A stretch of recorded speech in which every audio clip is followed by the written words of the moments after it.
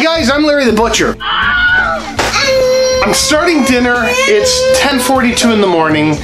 I ran a marathon. I'm really sore and I only have 32 minutes of record space. Doing chicken stew. I'm cooking from frozen, so we're just gonna... Slow cooker? Slow cooker is your friend. It's fine. Leave it.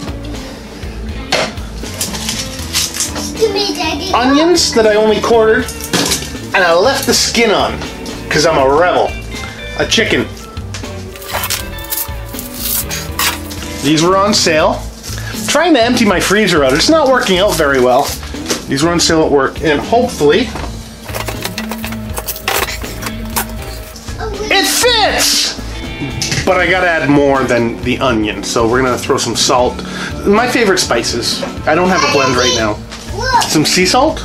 Hey, excuse me. Pepper.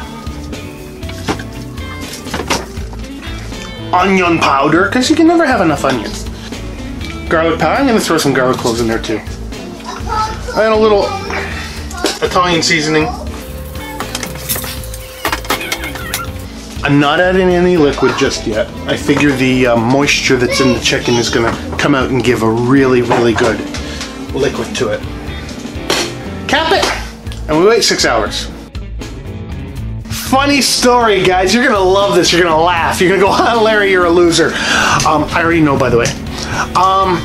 So it's been 8 hours. 8 hours since I started this. Yeah. This is going to be delicious, but the story is pretty cool. I recently got a motorcycle from a wonderful guy that I consider my brother. Come here. Brandon is here. And he gives me the key to the motorcycle, and he goes, "Do not lose this motorcycle key. It's the only one."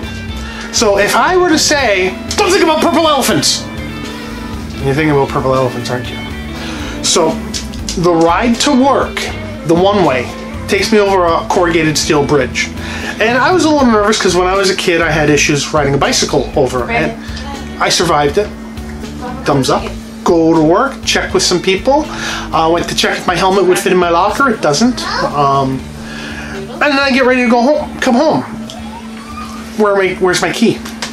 So I spent the better part of an hour and a half, almost 2 hours, looking for the key. I call CAA, roadside assistance, get off the phone with them, call my wife. Son answers the phone, and I'm like, "Mother!" It was right there.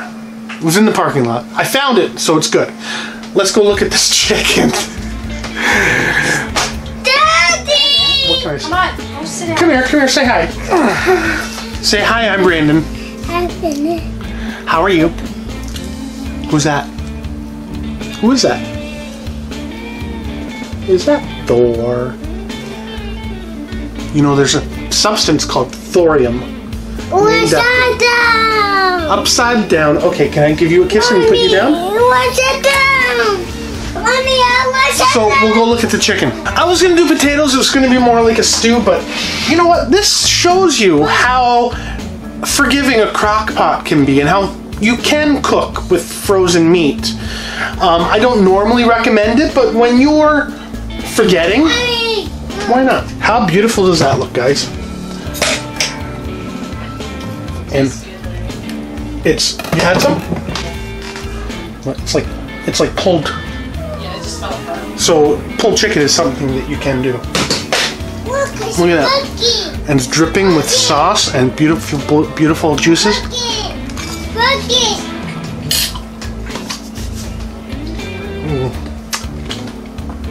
The flavor is unbelievable. Got a lot of garlic flavor, a lot of onion flavor. My favorite spices. And salt! So don't think that you don't have time to cook, because you do. We have so many different pieces of cooking equipment that will allow you to not be home. I have a really big one of these.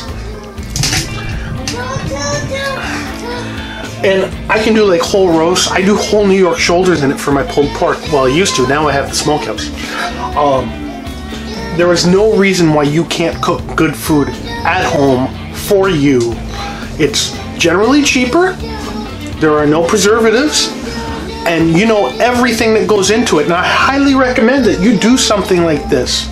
You're going to thank yourself, and me of course. So hit that like button, comment down below when you've tried it, and let me know what spices you like. I'm open to trying new spices. Maybe the rest of the family isn't, but I am. Don't forget to hit that subscribe button after you've realized how good of a meal this is. Friends, I of course am Larry the Butcher. I cannot thank you so much for watching this episode. And by all means, hunt me down on social media: Facebook, Twitter, Instagram, Pinterest, well, Vine. And let's start cooking in the kitchen. Start cooking for yourself. You're gonna feel better about it. I know you are. We'll see you next time. Bye.